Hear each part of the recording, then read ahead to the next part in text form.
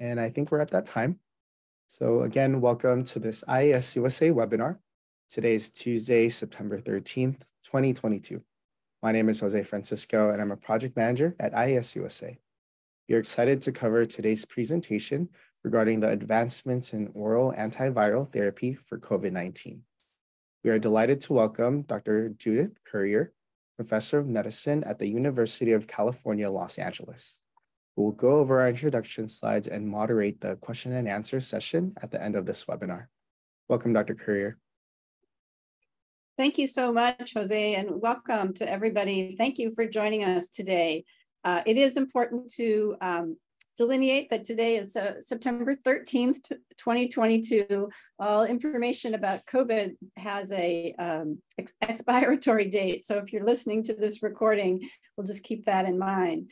Before I introduce our speaker, I just have a couple of housekeeping issues to go over. Next slide. So these webinars are developed, the ideas are generated from a board of investigators who are shown on the slide, and their financial relationships with companies are listed here. Next slide. Our speaker, Dr. Lee's financial disclosures are also listed on this slide, as well as mine. And the reviewers who reviewed the content, their information is listed here as well. Next slide. CME is information for the study or for this program today is included here. The activity has been designated for CME credit, which you can claim at the end of the program. Next. And these are the number of credits for the different types of CME, and the instructions for claiming those credits are on the IAS-USA website shown at the bottom of the slide. The grant support that helped make this possible is provided by the following groups, and they are shown on the slide. We appreciate the support that makes these programs possible. And the recording of this webinar today will be available on the IAS-USA website, so you can share with colleagues at your leisure. We find that these types of programs are so much more flexible for people to be able to participate when their schedule allows.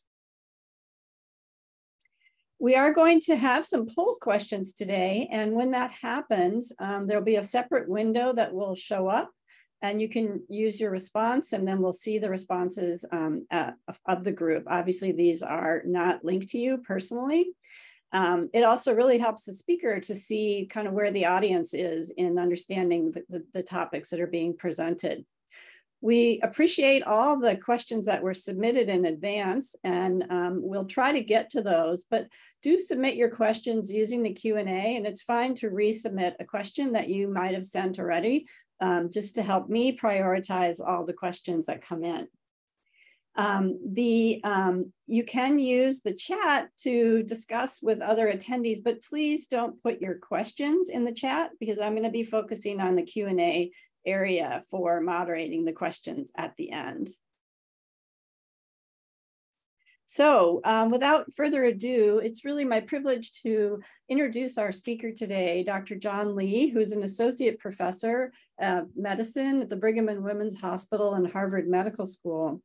John leads a very productive laboratory as a virologist and is one of the people who during COVID really took a stretch from his HIV work and moved into COVID, and has made a lot of really important contributions in the clinical translational virology that helps us to understand COVID. So he's really the perfect speaker today to talk about oral antiviral agents for the treatment of COVID. So John, thanks for being with us, and look forward to your presentation.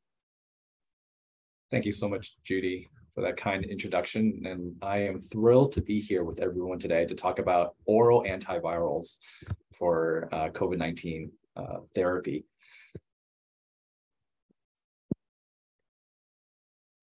I am actually going to move ahead to slides. There it is. All right, so I want to start off with a couple of pre-talk polls. Poll number one: if you have prescribed nirmatrelvir or ritonavir, otherwise known as Paxlovid, have you prescribed it for more than the 5-day course? Answer 1, if you've only prescribed the 5-day course. 2, if you've prescribed a second 5-day course for suspected rebound. 3, if you've prescribed a 10-day initial course. 4, if you've done both. 5, if you have not prescribed nirmatrelvir or ritonavir, and 6, if it's not applicable. This is just for me to get a sense of where the community is at when it comes to using Paxlovid.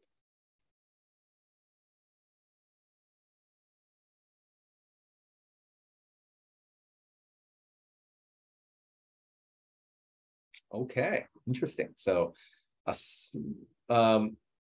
most individuals who have prescribed it have prescribed it, the 5-day course, with a small number, looks like actually 7%, having prescribed an alternative course of Paxlovid.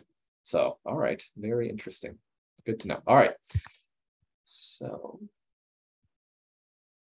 okay, so the learning objectives will be 1, to describe current COVID-19 variants, subvariants in the US, outline the recommended oral antivirals for the treatment of COVID-19, define characteristics of nirmatrelvir, ritonavir, Paxlovid rebound syndrome, and lots of additional other topics as well. Okay, so let's go to our pretest question number 1. You have a patient who comes in with questions regarding current COVID-19 antiviral therapy. Which of the following would you inform your patient is true regarding current therapy? Is it 1, current oral antiviral treatments include nirmatrelvir, ritonavir, Paxlovid, molnupiravir, and remdesivir? 2, nirmatrelvir, ritonavir is the only preferred oral antiviral therapy in the NIH treatment guidelines. 3, nirmatrelvir, ritonavir, and molnupiravir are each preferred oral antiviral therapies in the NIH treatment guidelines. Or 4, the Omicron BA.5 variant is resistant currently, unfortunately, to all oral antivirals. Please make your choice.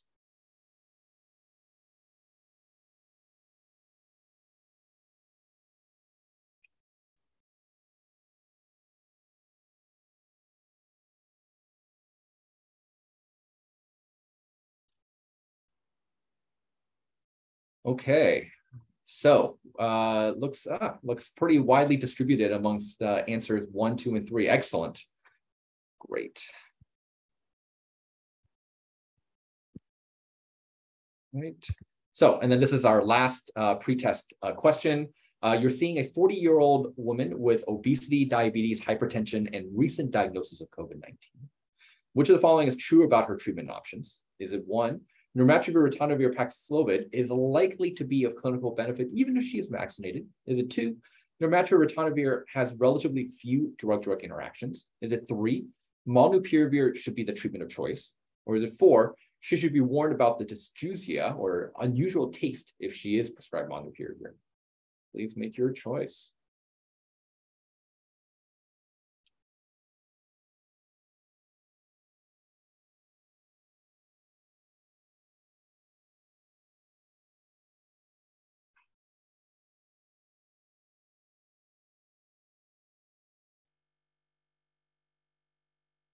Okay, most people think it's option number 1. Very good. All right. Okay, so the overview of the talk, we'll talk a little about the status of the epidemic. We'll talk about then focus on nirmatrelvir, ritonavir, Paxlovid, clinical evidence, COVID-19 rebound. Then we'll go through molnupiravir, clinical evidence, and some potential issues with molnupiravir, and then talk about what's next. What is potentially coming down the line that we should be on the lookout for? So current status of the COVID-19 epidemic in the US, we've got more than 89 million cases. Omicron, as I think we all know, accounts for more than 99% of cases in the US. 2/3 of the US population is now fully vaccinated. About 50% of those have received a booster. Of course, there's now the new bivalent booster that is available as well. But of course, over the past 2 years, we have seen again and again the rise of different SARS-CoV-2 variants, starting with Alpha, then Beta, and Gamma, and Delta, and now Omicron and the different Omicron subvariants. And I will say in the US, we have not been immune to all of the fluctuating subtypes that have come around. And this just shows how dynamic the landscape of SARS-CoV-2 variants has been in the US. And this slide always kind of really impresses me every time I look at it, and it shows the start of this is the original genotype, and then alpha coming here through the blue. And then if you recall, we actually had the California variant and then the New York variant. This is back in early 2021. And then you had the Gamma variant coming around, and then Beta and then Delta as well taking over.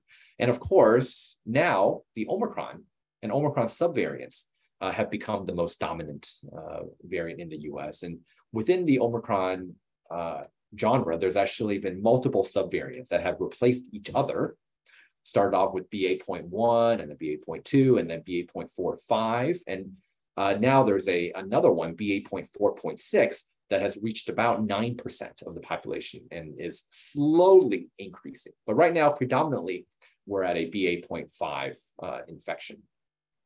So what are the current antiviral treatment options for outpatients that is recommended? I'm showing you just a slide from the NIH treatment guidelines panel. And there's really 4 medications that are authorized for outpatients, 2 of which are oral and 2 of which are IV. So the 2 oral options are here. You've got your ritonavir boosted nirmatrelvir, which I'll call nirmatrelvir ritonavir, also known as Paxlovid. And then you've got molnupiravir at the bottom here. So of the 4 drugs, 2 of them are recommended and preferred therapies based on NIH, and that includes both Paxlovid as well as remdesivir. And then the 2 therapies that are considered alternative include bebtelovimab, which is an intravenous monoclonal antibody, as well as molnupiravir. And we'll be going into why nirmatrelvir or Paxlovid is a preferred option, whereas molnupiravir is considered an alternative therapy. And then in the Q&A session, if there are questions about remdesivir or bebtelovimab and the IV options, I'm happy to discuss those and its place in our antiviral armamentarium. All right, so let's talk about nirmatrelvir, ritonavir, or Paxlovid. So on the left here, you see the virion, the SARS-CoV-2 virion, and it has a spike on the outside. It has your nucleocapsid on the inside, within the spike in the membrane and the envelope, and then the RNA genome as well. And the genome is shown here, and it's about 30 kilobases. And within the genome, there is a gene here called NSP5, which encodes for this protease, also known as a 3CL protease. And what the protease does is that it helps cleave some of the larger protein pieces that is translated by the virus, these polyproteins, this PP1A and PP1AB, are cleaved by this protease into a number of different proteins with different functions. And it includes the RNA polymerase, and actually includes the 3CL protease itself. But these proteins, these polyproteins, have to be cleaved by the protease in order for these proteins to be active, these enzymes to be active. Nirmatrelvir targets this 3CL protease and actually binds to it and inhibits the protease activity. Now, what's important is that there is nothing in human cells that is similar to the 3CL protease. So, which is good, because it's expected that the nirmatrelvir will have very little off-target adverse effects, because there's nothing in our natural human cells that is similar to 3CL protease. In addition, we do have experience with viral protease inhibitors, which we already use for both HIV and hepatitis C treatment. So there is some comfort level when it comes to nirmatrelvir, ritonavir. So as I mentioned, nirmatrelvir has to be boosted with ritonavir, right? So why is that? Why do we need the ritonavir? So ritonavir itself is a protease inhibitor, and it's paired with other protease inhibitors for both HIV and COVID treatment. Now, ritonavir itself actually doesn't have much significant activity against either SARS-CoV-2 and actually relatively weak activity against HIV. So why do we use it? Well, we use it because it's a potent inhibitor of the cytochrome P450, certain isoforms, including 2D6 and 3A4. And these are the cytochrome P450 enzymes that help chew up and kind of clear nirmatrelvir, as well as some of the HIV medicines as well. So by inhibiting cytochrome P450, ritonavir can then boost the levels of nirmatrelvir. As you can see in this particular plot, this plot shows the pharmacokinetics of this PF07, it's all these numbers. But anyway, this is nirmatrelvir and its original naming scheme. And this is with a slightly higher dose of nirmatrelvir here in red, a slightly lower dose. But really what keeps the nirmatrelvir levels high is really the ritonavir, the RTV here. And this dotted line here on the bottom is the EC90s, at which you can inhibit 90% of virus in culture. So this is with the ritonavir and a slightly higher dose of the nirmatrelvir, you can see that you can have a much longer duration of activity for nirmatrelvir. And so that's why you can dose it just twice a day. All right, so when it comes to nirmatrelvir and ritonavir, where does the data come from to support its role in our current treatment guidelines? Well, it really comes from the EPIC-HR study, which is a phase 3 study for outpatients who are at high risk for severe disease. This study was enrolled in July to December 2021, so before Omicron. It enrolled individuals who had less than or equal to 5 days of symptom onset, at least one high-risk condition. Exclusion criteria include prior COVID-19, receipt of convalescent plasma, or receipt of a COVID-19 vaccine. So these individuals were unvaccinated. So two potential differences from the current population that we're using it, right? So Omicron patients and also a lot of patients who have received vaccines. And the treatment was every 12 hours for 5 days. Here you have on the right the demographic individuals, median age in the mid-40s. You can see that most patients had symptoms within about 3 days or less of symptoms before treatment. And you can see it was evenly split between individuals who were seronegative versus those who were seropositive. So what about the clinical efficacy? This is the Kaplan-Meier plot showing the rates of COVID-19 related hospitalizations or death from any cause. And overall, there was an 89% relative risk reduction in hospitalizations or death. So a highly significant result, and one that I think really impressed a lot of people out there.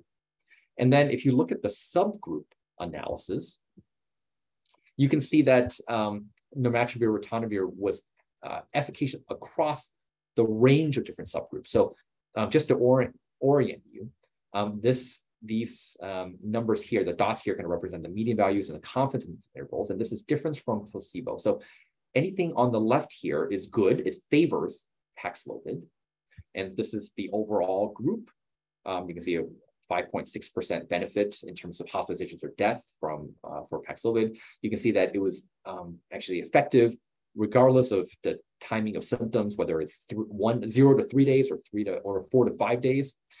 It was helpful for multiple age groups as well, older and younger groups, although it does seem like maybe there was a little bit more benefit with those who are a little bit older, but still there was a benefit even for the younger folks below 65.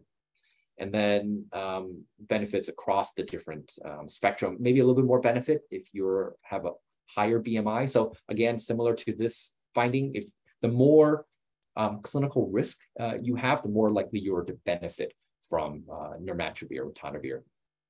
Now, there was a little bit less of a benefit if you were already seropositive. So that's down here, even though this is a significant difference. So, but maybe a little bit less difference in patients who are already seropositive. But here, this is patients who had received or expected to receive monoclonal antibody. You can see that this is the one subgroup where there was not a significant benefit with Paxlovid. And this is, I think, one reason that combination therapy with Paxlovid and monoclonal antibodies is not currently recommended, because this is the one group that you don't see a benefit here with nirmatrelvir or ritonavir. All right, what about adverse events? This shows adverse events between nirmatrelvir ritonavir and placebo. Generally, they were fairly comparable in terms of any adverse events, 23%, 24% here. Now, I will say that there were a couple of notable differences when it comes to nirmatrelvir ritonavir, and that is the frequency of dysgeusia, the altered taste and diarrhea. And I'm just quoting here from the paper that the most frequent reported such events among recipients of nirmatrelvir plus ritonavir were dysgeusia, 5.6% as compared to 0.3% of placebo patients, and diarrhea 3.1% versus 1.6%. So what is this dysgeusia, this altered taste? What I've heard of it being described as is a metallic taste from the nirmatrelvir ritonavir, or maybe sucking on pennies. And I have to say that this kind of altered taste is notorious with ritonavir. It's actually well known from the HIV days, especially when we were giving higher doses of ritonavir. Both nirmatrelvir and ritonavir are bitter substances, but I guess the question is, why does it still hang around even after the pill's been swallowed? And I think there's some speculation that you get levels in the blood, right? Obviously, and that might lead to maybe some secretions into the saliva. Maybe that is what causes the bitter taste, or the prolonged bitter taste of this drug. So, just one thing to note for your patients. All right, so we talked about high-risk patients. Well, what about lower-risk patients or standard-risk patients? Well, Pfizer's actually done one such study, the EPIC-SR study. So the high risk was EPIC-HR, high risk. This is EPIC-SR, standard risk. Now, this study has not been published yet, but what we do have is some info from their press release. So I can't give you a lot of details from this study, but what I can tell you is that they enrolled about a little over 1,100 standard risk individuals within 5 days of symptom onset. And these individuals were randomized to receive nirmatrelvir ritonavir or placebo. Now, how did they define standard risk? Well, they defined it one of two ways. Either individuals were vaccinated, but they had at least one risk factor for severe disease, or they didn't have any risk factors for severe disease and they were unvaccinated. All right, so two different groups. They had a primary endpoint of self-reported sustained alleviation of all symptoms, and that endpoint was not met. No statistical significance. Now, when they looked at hospitalizations or death, they did find a 50%, 51% reduction, but that was also non-statistically significant. It was 0.9% in the nirmatrelvir group versus 1.8% in the placebo arm. Then you can see that this group really had a significantly lower rate of hospitalization than the high-risk group, as you would expect, but that lower risk overall in the placebo arm really made it very difficult to detect a difference between the two arms. I think they would have needed a much larger study to be able to get a statistically significant result here. And then if you want to say, well, okay, well, what about the two groups? What about the vaccinated patients with at least one risk factor? Well, they looked at that group in particular, 700 participants, and saw about a pretty similar 57% reduction in hospitalizations or death. That was also not statistically significant here. So that is why right now, nirmatrelvir ritonavir or Paxlovid is only authorized for high risk individuals, and not for this kind of standard risk procedure. Now, I will say that this 57% benefit, well, it's not nothing. It just wasn't published. And before I kind of, I guess say too much about it, I think we really need to see this study in its published form before we can really say much more about it at this point.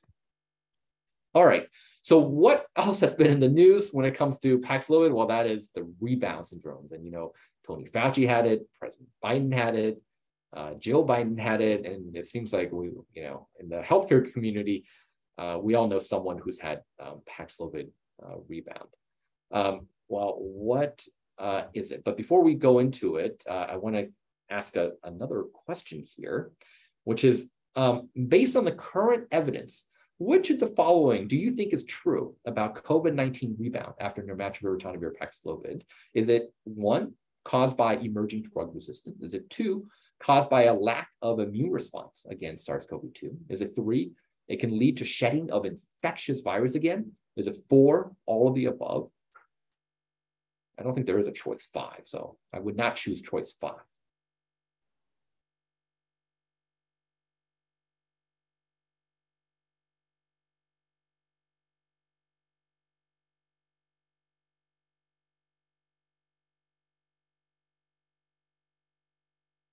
Okay, interesting. Yeah, good. So almost evenly distributed between choices 2, 3, and 4, all of the above, with a couple people who are trying to get a laugh out of me and chose choice 5. So thank you for doing that.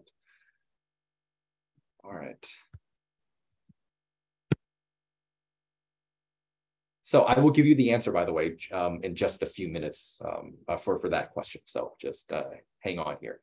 All right. So viral rebound nirmatrelvir, ritonavir. So that question has been inundated to Pfizer. And so Pfizer actually went back and took a look at their EPIC-HR study and said, okay, well, what is the rate of viral rebound in our study in both the placebo arm and in the nirmatrelvir, ritonavir arm? And now I will say that, so I'm showing you their preprint. They actually have published their formal paper last week in the New England Journal. I will say that their analysis is, and the references are at the bottom, their analysis was a little bit complicated. But let me just step you through it. So their primary analysis when they're saying viral rebound looked at this, is that in their study, participants received 5 days of treatment.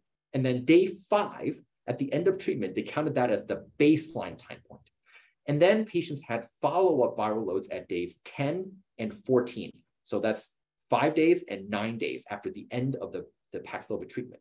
And then they said, okay, what are the chances that patients had both a half a log viral load increase at both days 10 and day 14? And this is their primary analysis, 1.7% in the placebo versus 2.3% in the Paxlovid arm. So this is what they showed as the primary outcome in the New England Journal paper as well. So they said, well, it's about 2% in both arms, so it's not significant.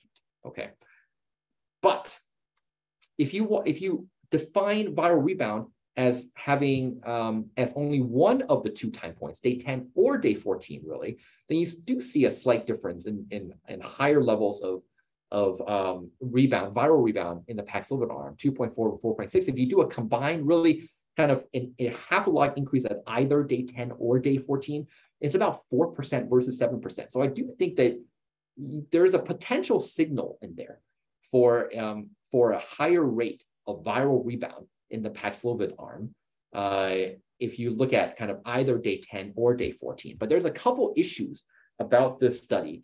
And one of which is that they only had 2 post-Paxlovid viral load time points available, only at day 10 and day 14, which is 5 days and 9 days after the end of Paxlovid therapy. What about all the other days? That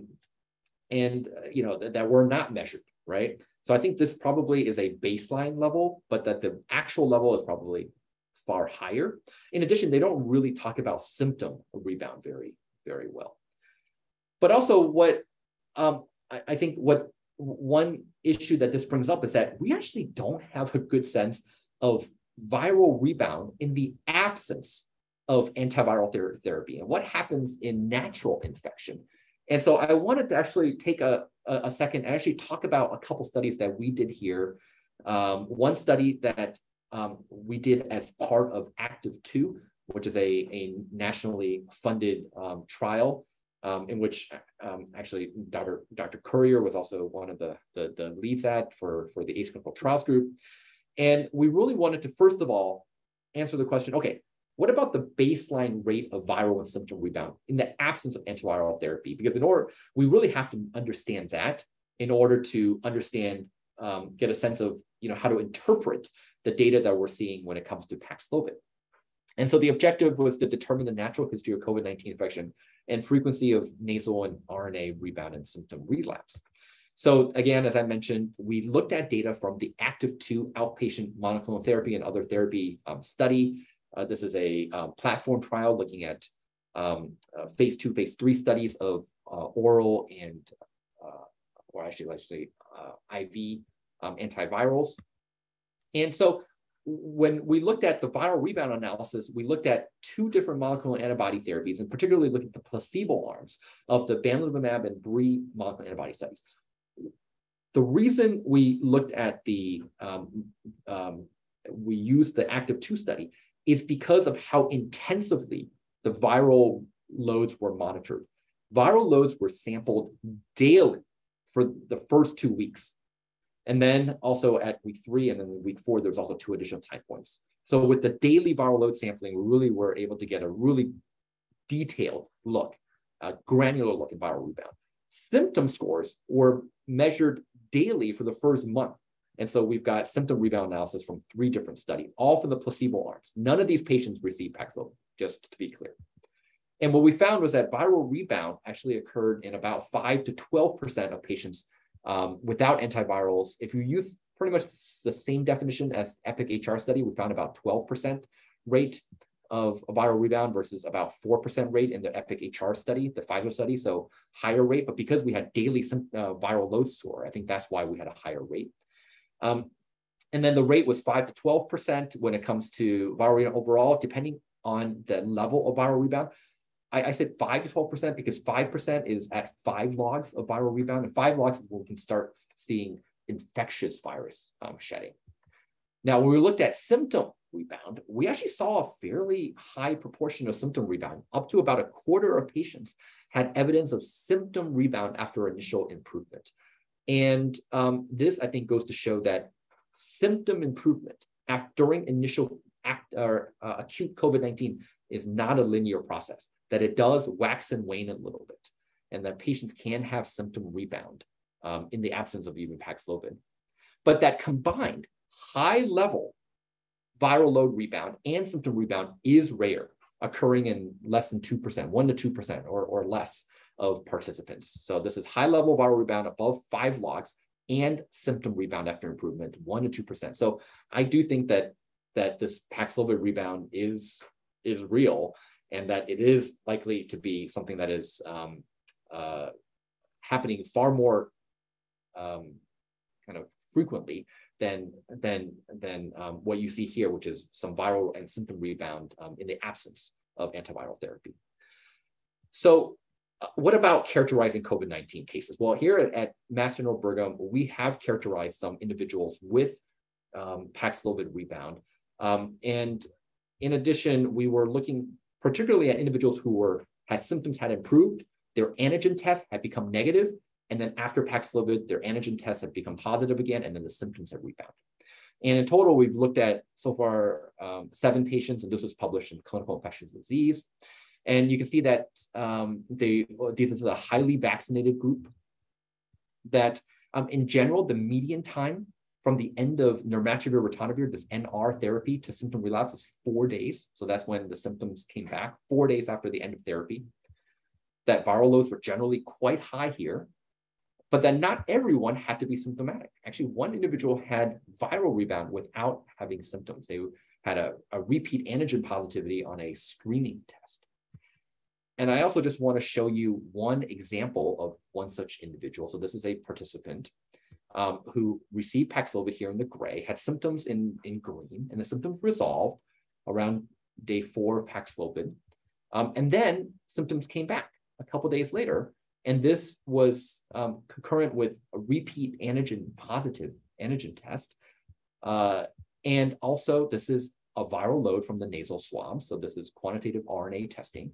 But in addition, they actually had positive infectious virus that was also isolated. This is what's known as a tissue culture infectious dose 50, or TCID 50. So this is a pretty high level of infectious virus seen in this patient during the course of Paxlovid rebound. Now, we did sequence this individual and all the individuals and did not detect any resistance against Paxlovid. And actually, this was there's now been a couple of other papers on Paxlovid resistance, and so far, and a couple of other papers on Paxlovid rebound. And so far, no resistance has actually been detected. And here are the 7 individuals, and here I'm just highlighting the 3 individuals who had infectious virus, again, cultured in red. You can see infectious virus cultured in these 3 individuals. And then 1 participant here who had was asymptomatic, but with viral rebound as well. So what about their immune response? Do we think that a poor immune response might be associated and might explain COVID-19 rebound after Paxlovid? And the answer so far, at least, appears to be no. So this is a preprint from the NIH from Irini Soretti's group. And she looked at 7 vaccinated boosted patients with rebound. And the median time was 6 days after completing Paxlovid. 5 of the 7 individuals had milder symptoms than initially. And actually, most patients had lower CRP, which is C-reactive protein, which is an inflammatory marker, and also nasal viral RNA levels at rebound. So it seems like for most of these patients, rebound time point was a little bit milder with lower viral load than initially. Again, she also did not find any treatment emerging resistance. So what about the immune response? So here, I'm showing you several different antibody markers. This is spike IgG, receptor binding domain, RBD IgG, nucleic capsid IgG. This is neutralizing antibody levels against wild type virus. This is neutralizing antibody levels against Omicron. Red are during the acute infection. Here's during the rebound, and this is late in infection. You can see actually levels of spike IgG can be detected during rebound. That even nucleic capsid IgG, and this is largely because this is a vaccinated population. Actually, that's why this is high. Right. So these patients, they're vaccinated and they've had high antibody levels. So it's not that they were not mounting a good vaccine response, right? So this is a nucleic capsid IgG. So this is not induced by the vaccine. And you can see that during rebound, some of these individuals do have detectable and fairly high levels of nucleic capsid IgG. And actually neutralizing titers are actually also, pretty good in these individuals as well. So their antibodies during rebound, it looks like they're fairly active. And even T cells. This is CD4 antigen-specific proliferating T cells. Again, blue is rebound. So you can see that against nucleic capsid, membrane, they actually, and even spike, you can see some T cell activity. So I just want to circle back to the last question that I posed, which is what can explain Paxlovid rebound? The answer was number 3, that Paxlovid rebound can lead to the shedding of infectious virus. And the other answers were incorrect because right now there's no evidence that there is emerging drug resistance. Now, and also there's there's also no evidence that the rebound is caused by a deficient immune response against SARS-CoV-2. If people are interested, we can also talk during the Q&A about how we've actually found rebound after monoclonal antibody therapy and how rebound in monoclonal antibody therapy differs from rebound in Paxlovid. So if you're interested, I can talk more about that as well. All right, so I have also previously talked about how the initial phase 3 study was in largely unvaccinated patients, right? Well, what happens in the vaccinated patients that we're really seeing in our clinical practice today? And also, I've just mentioned that Paxlovid rebound can occur and can be inconvenient, can have high levels of infectious virus. So is it still worth it from our current vaccinated patient population? Well, the answer, I think in my mind is still a yes. On the left here is a new paper published by Paul Sachs and colleagues in which they looked at a large healthcare database of vaccinated individuals, 1,100 patients treated with Paxlovid, matched by propensity score analysis to those who were not treated with Paxlovid. And you can see here, I'm just highlighting here in red and also in the kind of the Kaplan-Meier curves here. This is the survival probability, and you've got the treated group and the untreated group. 45% relative risk reduction in this vaccinated group in terms of all-cause emergency department visits, hospitalizations, or death. Okay, and on the right here is a study in the New England Journal by Arbel and colleagues, in which they looked at a large healthcare population in Israel. It's a healthcare organization that covers about half of all of the population. And they compared 3,900 individuals who received Paxlovid versus about 100,000 people who did not receive Paxlovid. And they categorized individuals to those who did not have previous immunity, so those who were unvaccinated, never been infected, versus those who had previous immunity. And then by those who are ages 40 to 64 or greater than or equal to 65. You can see that individuals who are unvaccinated, never been infected, really the hazard ratio for hospitalization here, you get very strong benefit for both of these groups, regardless of age, about an 85% benefit in terms of preventing hospitalizations. Now, in those who have previous immunity, you see something different between the different age groups. For those who are over the age of 65, about a 70% reduction in hospitalization, even those who are previously vaccinated or previously infected. Now, in those who are between ages 40 and 64, you actually don't see a significant difference. So now, I don't want this to be misinterpreted to say that I think that individuals who are younger, who are vaccinated, should never receive a Paxlovid, because this age range, 40 to 64, first of all, is pretty broad, right? And there are some additional data that suggest that maybe between 50 and 64, it still has a benefit. So I think that it's between 40 and 64, I think, anyway, it's a wide group, a wide age range. And I do think that for most of the patients we prescribed it for, which is age 50 and older, I think there could still be a benefit here. But this just goes to show that in general, there can still be a benefit in vaccinated outpatients, especially if they have risk factors for disease. I also wanted to just briefly mention that nirmatrelvir has drug-drug interactions.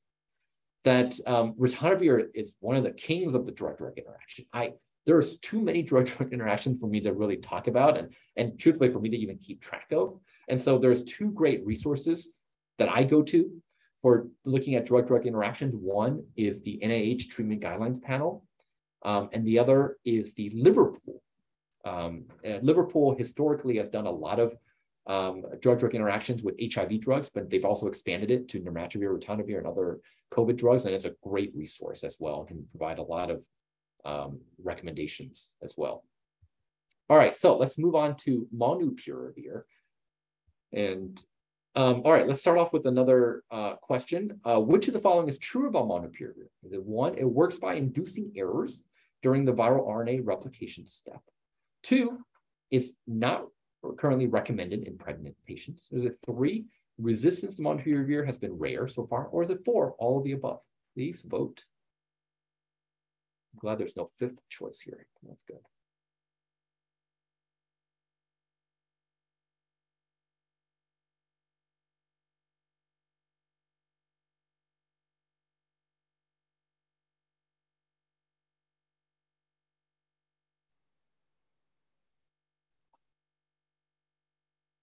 Okay, most people think it is all of the above.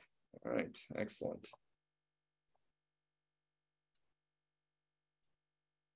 All right, let's move on to the next section. All right, so molnupiravir.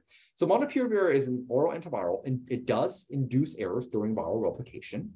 It's metabolized into this N-hydroxycytidine, which is also known as NHC. It has a very similar structure to the normal cytidine, which is one of the nucleosides that we use in our RNA and DNA. So it gets incorporated into the new RNA strand by RNA polymerase, but it's wobbly. It's kind of flexible. It has the ability to kind of pair with both guanosine or adenosine. So by doing that, it actually induces errors during the RNA transcription step. And it actually has a pretty broad spectrum of activity, similar to nirmatrelvir, ritonavir, right? Both of these have activity against SARS-1, MERS, and other RNA viruses. And so far, at least, it seems to have a pretty high barrier to resistance. when it comes to the clinical trials that have been out there, the main clinical trial is the Move Out study, phase 3 clinical trial. This enrolled in May to October 2021, again, before Omicron came. Again, individuals, symptom onset less than 5 days, at least one high-risk condition. Exclusion criteria include pregnancy, chronic kidney disease, receipt of vaccine, again, unvaccinated group, treatment for 5 days. Now, DSMB stands for the Data Safety Monitoring Board. Now, they actually stopped the study after half the participants were enrolled because the interim analysis and the results were significant.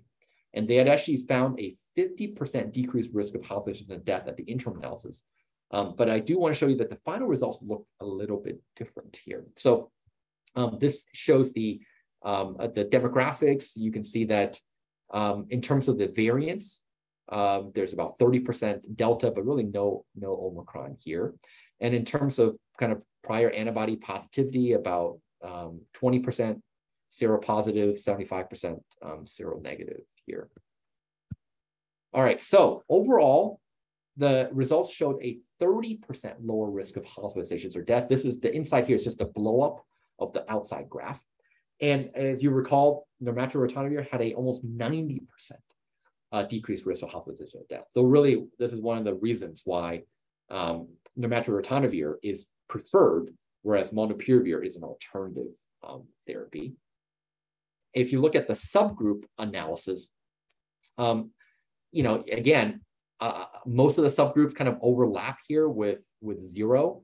Molnupiravir better is on the left, so a lot of subgroups were not statistically significant, as opposed to the nirmatrelvir where almost everything was statistically significant in the subgroup analysis. Just a couple things I wanted to highlight. The effect here is stronger in the seronegative group compared to the seropositive group. At first, I thought maybe that was because it's related to how early molnupiravir is given. For most antivirals, earlier is better.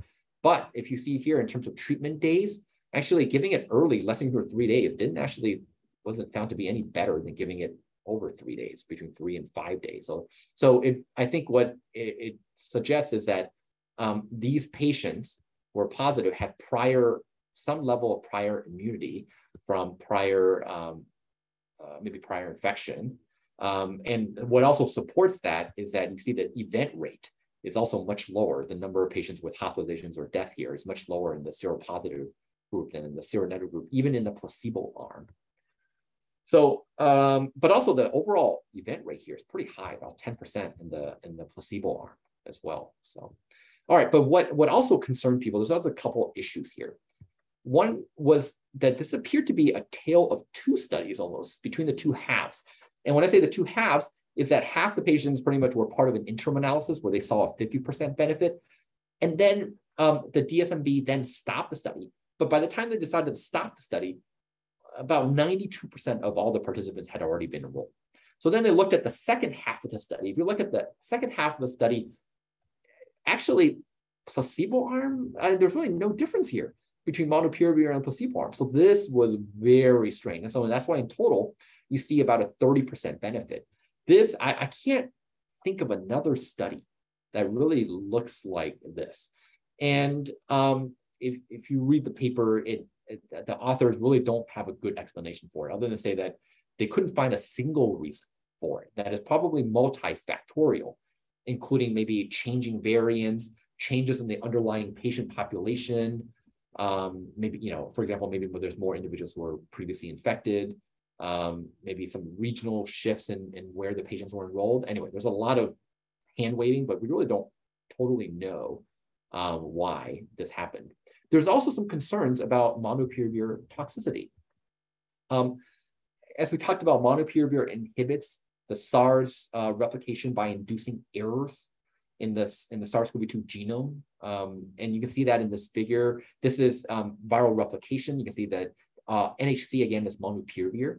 This is favipiravir. This is ribavirin, so two other antivirals that don't really have a lot of activity in vitro against SARS-CoV-2, but this one does. It decreases levels of viral replication as you increase the drug concentration here. But and induces errors, and this is the total error rate here. You can see the error rate goes up here. But there's a concern that molnupiravir could also be incorporated into DNA, leading to host cell mutagenesis. And this is data from a host cell culture assay showing that molnupiravir can induce some errors. This is kind of, you can say this is like error count, right? Error count. This is molnupiravir here. This is some of the other antivirals, not necessarily COVID antivirals, but ribavirin, favipiravir, atazanavir, lamivudine, tenofovir, and then this is UV light, which does induce errors as well.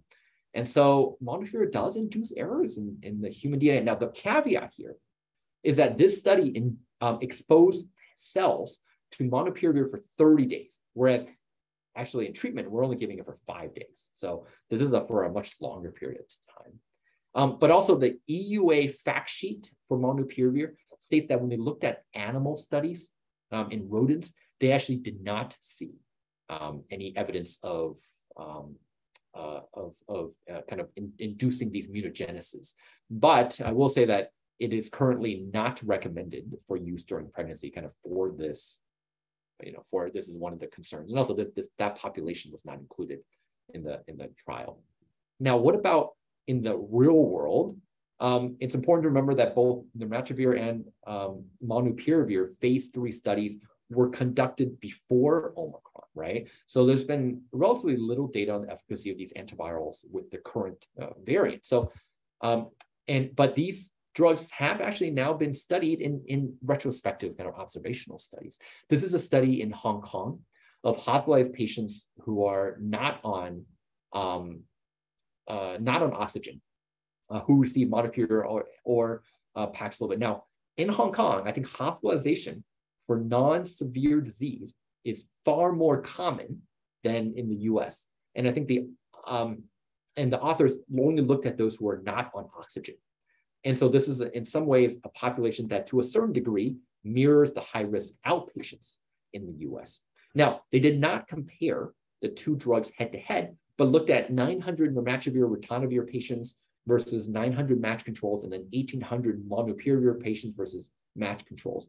And what they saw, you see here, there's about a 52% reduction in death for molnupiravir versus 66% reduction in death for nirmatrelvir. So some real-world evidence that with Omicron,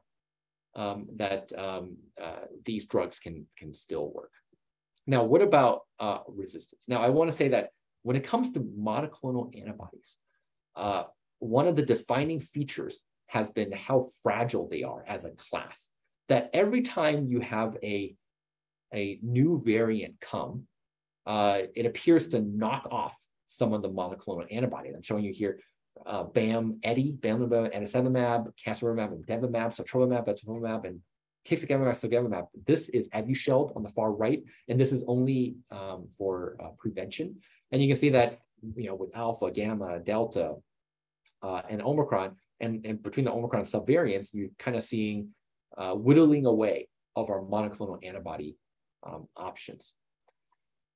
But on the other hand, if you look at antivirals, oral antivirals, both Paxlovid and molnupiravir, it actually appears to be active against all of these. And in addition, it has activity against SARS-1 and MERS and other coronaviruses as well. And this is this is a viral suppression curve, we call it like that, with different concentrations of nirmatrelvir or ritonavir against all of these different coronaviruses. So it not only is it active against multiple SARS-CoV-2 variants, but also active against different coronaviruses as well. And why is that? Well, it goes down to the target of action, right? So the protease gene for the coronaviruses is, and also RNA polymerase is far more conserved. I'm showing you some of the mutations. So the dark boxes show kind of high-level mutations or common mutations. Up top here is the region for the protease gene, about 300 amino acids. So, and then on the bottom, it's a receptor binding domain where the monoclonal antibodies bind. And you can see that and with fragments that are relatively the same size, you can see that there's just a lot more mutations in spike than there is in the protease gene. And spike is just a lot more flexible. It's built to handle more mutations since it needs to escape from various immune responses. But you don't see the same flexibility in the protease because I think having changes in the protease will really adversely affect the function of the enzyme. Now, this is not to say that resistance can't occur because we've seen protease inhibitor resistance in HIV, for example. It's just that it'll take more mutations and likely lead to some kind of a fitness cost when it comes to the virus. Now, I am going to circle back to the second poll where I asked about what is true about molnupiravir. And the answer was number 4, all of the above, that it works by inducing errors during the viral RNA replication step, that it's not recommended in pregnancy because it wasn't studied, and also there's this concern about mutagenesis. And 3, that resistance has been quite rare when it comes to all of these oral antivirals. All right, let's go to the last section. What's next? So as I mentioned, there's been some real world observational studies looking at molnupiravir, Paxlovid, but really none that's really tested them head to head until now. There is an ongoing trial in the UK called the Panoramic trial that is comparing molnupiravir versus nirmatrelvir ritonavir or Paxlovid. They only added nirmatrelvir. It's a platform trial, but they only added nirmatrelvir in April, and so now they're enrolling patients. Their goal is to get about 5,000 patients within each arm. So no results are available, but that's one trial to keep an eye on because that's looking head to head, nirmatrelvir versus molnupiravir. I also want to mention that there's been other oral antivirals that's been tried, but that hasn't worked. One example of that is Camostat. It's also a protease inhibitor, but instead of binding to the viral protease, it actually binds to this host protease called TMPRSS2.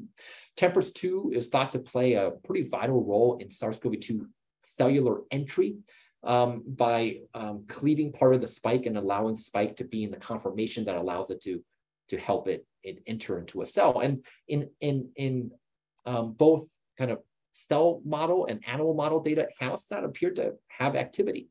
It's also been approved in Asia for the treatment of pancreatitis. So there's a pretty accumulation of reassuring safety data. But in a phase 2 study in the ACTIV-2 trial, as you can see here, on the left here, there's no impact of Camostat on viral clearance. And on the right, there's really no impact of Camostat on rates of hospitalization or death. So why didn't Camostat work? Well, it turns out that SARS-CoV-2 can enter a cell potentially through a TMPRSS2 independent pathway and can get around this blockade. And I think the studies like this highlight the important role that rigorous randomized trials play in vetting antivirals. And this is especially important because we are using antivirals for COVID-19 and monkeypox that have not gone through phase 3 trials.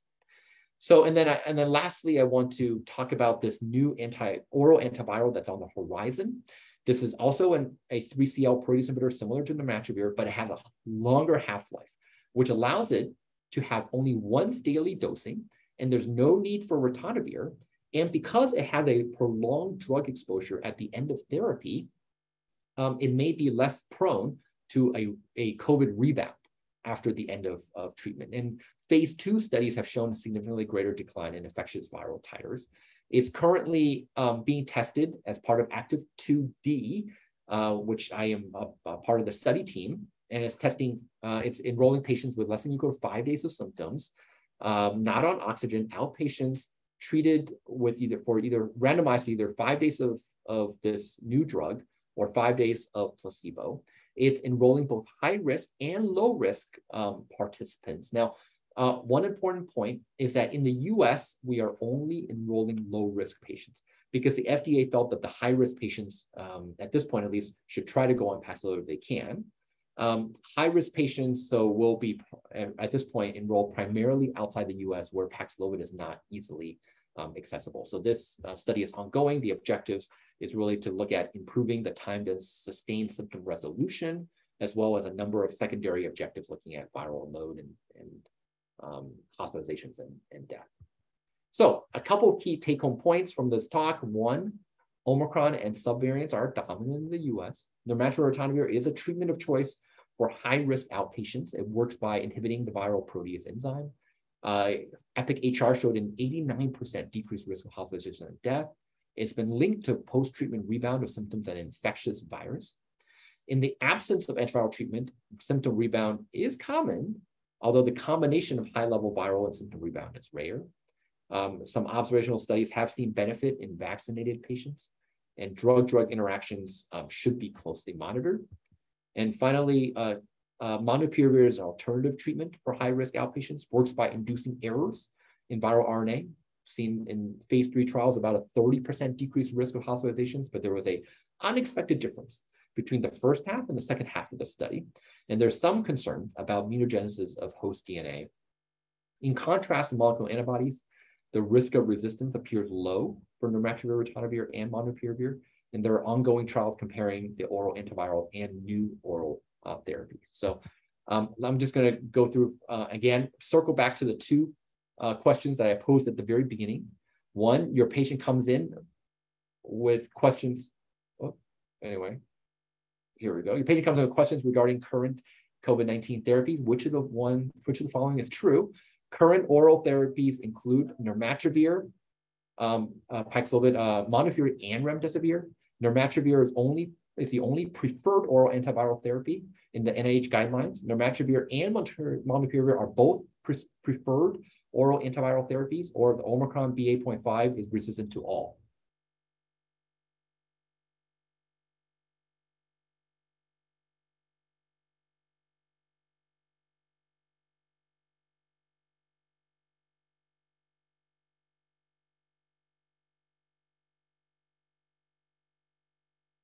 And here are the results. All right, good. So the results are looking much better now. So nirmatrelvir, ritonavir is the only preferred oral antivirals. Excellent, great, and perfect. Molnupiravir is an alternative agent, as I mentioned. And the second question, you're seeing a 40-year-old woman with obesity, diabetes, hypertension, recent diagnosis of COVID-19, which one's true? Nirmatrelvir is likely to be a clinical benefit even if she's vaccinated. Nirmatrelvir has relatively few drug-drug interactions. Molnupiravir should be the treatment of choice, or she should be warned about dysgeusia, unusual taste, if she is prescribed molnupiravir.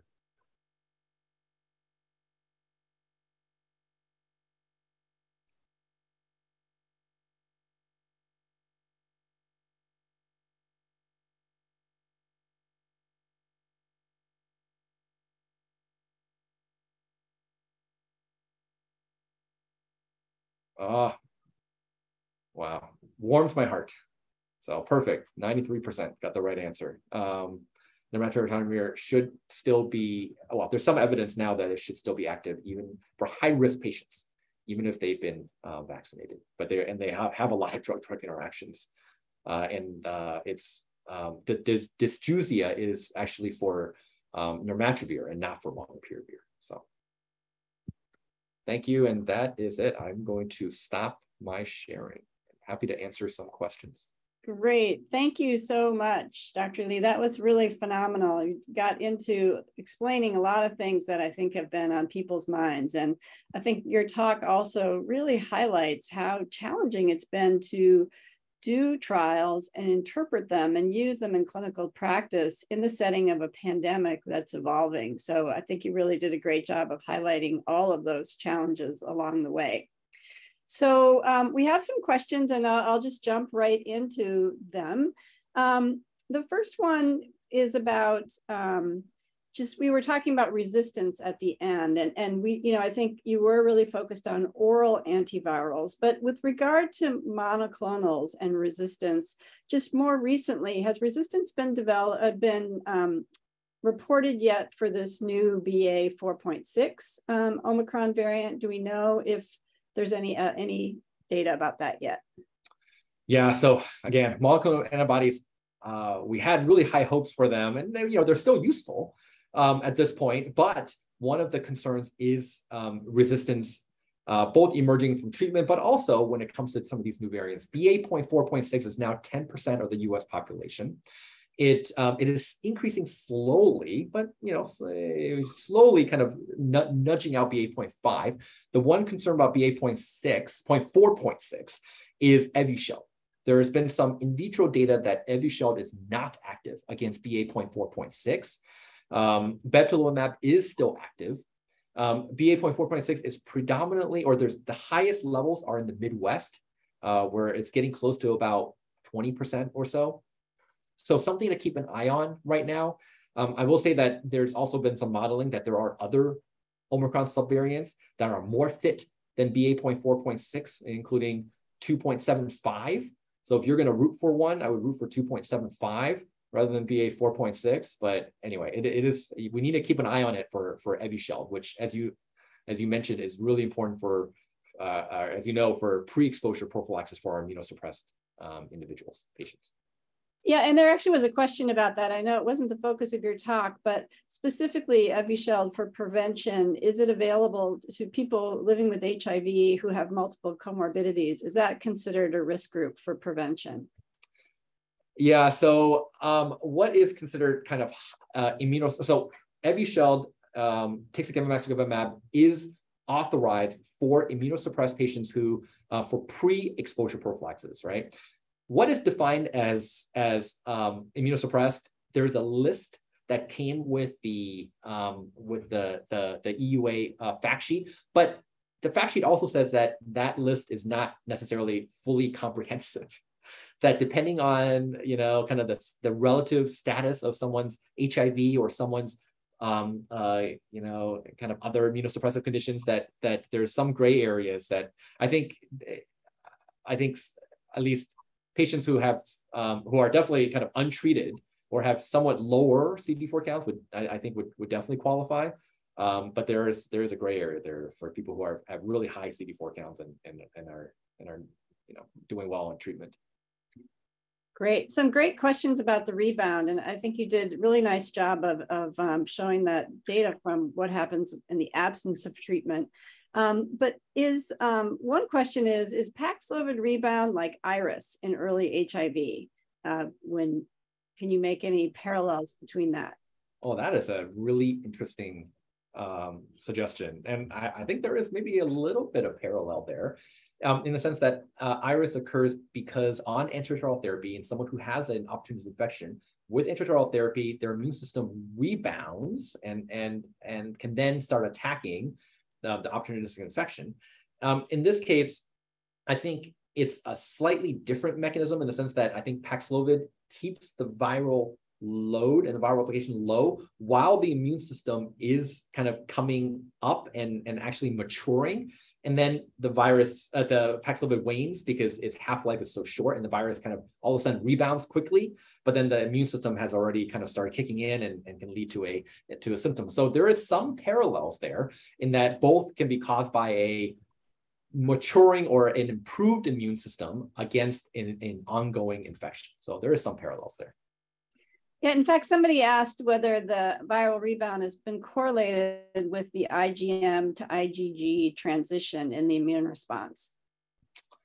I mean, I don't know the answer to that. I think it's been, I think people are trying to study the very early days after Paxlovid treatment and during Paxlovid rebound, but there hasn't been that kind of granularity in terms of IgM, IgG. I haven't seen that kind of data yet, but that's a good question though. And so would you say it's fair to say that we don't yet know if longer treatment would prevent rebound? Yes, I think as we saw in the poll, it sounds like there are some people have been using slightly longer courses, including a 10-day course. Of course, that is not actually kind of authorized by the FDA. I think there's a lot of speculation that giving 10 days would help prevent viral rebound, but we just don't have any of that data. Now, I do want to mention that when I prescribe Paxlovid, I do talk to my patients about this rebound syndrome. And I say, hey, this is something that you should watch out for, that symptoms might recur. You might become antigen positive again. If it does happen, you should make sure to isolate again, because we have shown that you might be shedding infectious virus again for quite a bit of time. But Having said that, all the EPIC-HR phase 3 studies and all of these other studies that I just mentioned showed pretty dramatic benefits when it comes to hospitalizations and death, despite rebound. And we need to keep our eyes on the prize. And the prize is preventing hospitalizations and death. And so it is an inconvenience for our patients to have rebound. But generally, rebound is relatively mild. And I think overall, it's Paxlovid, I still recommend it because it still prevents what I care about, which is severe disease. Yeah, that's a really good point. I think it's also some of the preliminary data suggests that people who have rebound don't go on to get hospitalized. So it's not a sign of impending doom. It's a annoyance, but it's not that they've then gone on to get sick. So more information needed. I think that your answer is great. So some questions about dealing with the drug interactions. I think people have been tempted with this. The question is, when you have somebody who is immunosuppressed and takes a drug like tacrolimus with an absolute contraindication to Paxlovid, would you ever consider just giving the nirmatrelvir and not the ritonavir? This is an off-label suggestion, but I know that people have been tempted, so please answer. I would personally not do it. I think you're not, as I showed early on in the pharmacokinetics, first of all, if you don't have ritonavir, if you don't have the right dose of ritonavir, right, that you are not going to get appropriate levels of nirmatrelvir, that you're not going to get levels that are sufficient potentially for suppression, for suppression for a significant amount of time, for the recommended amount of time, and that is going to lead to problems, and that could lead to drug resistance. I would not recommend going off label and not using the ritonavir. And then in terms of the drug interactions, you talked about the Shionogi oral antiviral that doesn't use ritonavir. Can you comment on whether it still has drug interactions and if they are as extensive as with Paxlovid? Or do we know? So I will say that the Shionogi product is still a cytochrome P450 inhibitor. So it does not remove all drug-drug interactions. I think it's expected to have maybe less high-risk drug-drug interactions because it doesn't need ritonavir, but I think there are still some concerns out there. And then Judy, you know a ton about this as well. I feel free to chime in here as well on this question. Yeah, I think we're getting more information, but it does still have drug interactions that we need to be concerned about. Yeah, but anytime you can get rid of ritonavir, I think that would be good. Yes. So here's an interesting question about resistance from Ray Shinazi. The T19001 and the Y54C are natural mutations that confer resistance to Paxlovid. Do you know if anyone has looked at whether those pre-existing mutations were there in those who had rebound or failed treatment? Yeah, so really at this point, we've looked in our studies, we've looked in or other groups, several other groups have published Paxlovid rebound studies. No one has seen any resistance mutations, naturally occurring or not, that would be expected to decrease Paxlovid efficacy. So luckily, as of right now, we don't see any indication that that Paxlovid resistance is common and that Paxlovid has any kind of low barrier resistance. We think it's a high barrier resistance, and that natural resistance to it is very, very rare and does not appear to be induced, but even during rebound. Right now, I will say the one group that I'm always kind of concerned about and I keep a close eye on are immunosuppressed individuals. When it comes to monoclonal antibodies, we've seen that for sotrovimab, for example, there's reports of resistance in immunosuppressed populations, and those are the patients who have prolonged high levels of viral loads. And if anyone's going to develop resistance, I think those are the patients who are most likely to. So I really think that that is an area that has been highly understudied, immunosuppressed individuals, and that we need to do a better job really doing surveillance studies and really focusing on that high priority, high risk patient population. Yeah, here's another question that maybe relates to that a little bit too. A patient age 70 had Paxlovid for fevers and initially was PCR positive, and 3 weeks later is still PCR positive. How long can people stay PCR positive during the course of COVID? Right. So first of all, there is a difference between PCR and antigen. I think most of you know this, that PCR measures, is highly sensitive, can measure just tiny pieces of viral RNA. So, and we've seen that even early during the pandemic, where patients still were positive, even weeks and weeks out from their initial acute infection, even though their symptoms had really largely waned. And then we kind of realized, well, those CT values were really high, which means that the viral load is very low. And so just having a positive RNA level by PCR doesn't necessarily concern me even 3 weeks out from treatment or from Paxlovid rebound, especially if the CT values are very high, if you have access to those CT values. If the antigens level is still positive 3-4 weeks out, maybe that's a little bit more concerning, I would say. But this I am not as concerned about. It can be weeks before the RNA PCR becomes negative. And of course, immunosuppressed patients can have chronic infections, and those are the patient populations that I would be concerned for chronic infection.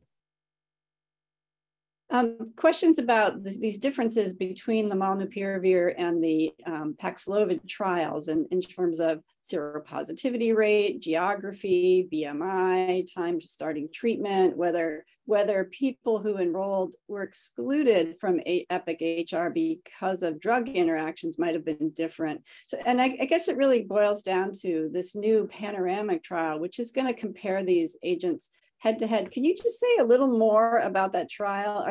Are people being randomized head-to-head in the study? And when do you think results will be available? Because I think that will help to put some of these questions to rest. Right. So the panoramic trial, I think, will hopefully be the definitive trial here when it comes to looking at molnupiravir versus Paxlovid. There are people who don't have, who can't receive one or the other. And if that's the case, they get randomized to either molnupiravir and standard of care or Paxlovid standard of care. But if they can get randomized to either, then they get you get randomized to one or the other and compared head to head. They're enrolling, I think, 5,000 patients per arm. I don't know. I think they started enrolling Paxlovid patients in April, but I haven't heard how close they are to finishing. I don't know if you've heard anything about that, Judy. I don't have any additional information. The next question from Orbit Clanton, I thank Orbit for asking this question, is about how we define high risk. And people with hypertension are considered high risk, but what if the hypertension is well controlled? Should we continue to think of well-controlled hypertension as a high risk factor? And how do you work that into your decisions about treatment? Yeah, in my mind, great question, first of all. No necessarily one right answer here, but I would say that risk in my mind is a spectrum, that you've got patients with older, multiple risk factors. They're over here. You've got younger patients with maybe a little bit of hypertension, maybe even well-controlled on drug on the far other end of the spectrum. And my decisions on treatment, whether we give nirmatrelvir is going to depend on where they are on this spectrum. And someone who is young, maybe one well-controlled risk factor, well, it's going to be, in my mind, a shared decision-making. Maybe they really can't afford to have a COVID rebound and have to isolate a second time, and they can't, and their symptoms are relatively mild and they're actually getting better. Maybe I don't necessarily say you have to take Paxlovid for those individuals, but for someone who is high risk, maybe I'm going to recommend it far more strongly. So as he said, hypertension well controlled, definitely on the lower end of the spectrum when it comes to risk in that case. Yeah, and I think that this is evolving, right? As the pandemic goes on and variants change and people are vaccinated and boosted right. Again, exactly. We're learning more about the natural history and risk of hospitalization. And it is making hospitalization as an endpoint much more challenging for conducting studies. So it's clear we need other surrogates to evaluate new treatments if we expect to ever bring new treatments into the scene. So back to virology again we go. John, I want to thank you for really outstanding presentation, and also our audience for submitting such great questions and for participating today. It's really been a pleasure to moderate this discussion, and I want to thank everyone at IAS-USA for getting us all together so that we could have the opportunity to talk about this important topic.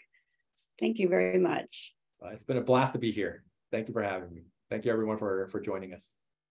And again, thank you, Dr. Currier and Dr. Lee, for a very highly informative discussion, and for Dr. Lee for developing and presenting this webinar. As a reminder to our audience, evaluation and information on how to claim continuing education credits will be emailed by 5 p.m. Pacific time tomorrow, and this will enable us to review all of those that have attended today's live broadcast. Here are a list of upcoming webinars that we have. Next week, we have a rapid review of data presented at AIDS 2022 with Dr. Paul Sachs from Harvard Medical School. This week, we have a September dialogue on monkeypox and COVID-19. So if you have not registered yet, please do so at the IAS-USA website. And we have a December 8th course, the IAS-USA 30th Annual Update on HIV Management in Chicago. Again, registration information is available on our website. And the annual Ryan White HIV/AIDS Program Clinical Conference will be held in San Diego from October 16th through October 18th. And lastly, as a reminder to our audience, general abstract and scholarship submissions for CROI are now open. The deadline is next week on Tuesday, September 20th. For more information, please visit the CROI conference website. Thank you, everyone. And this concludes today's webinar.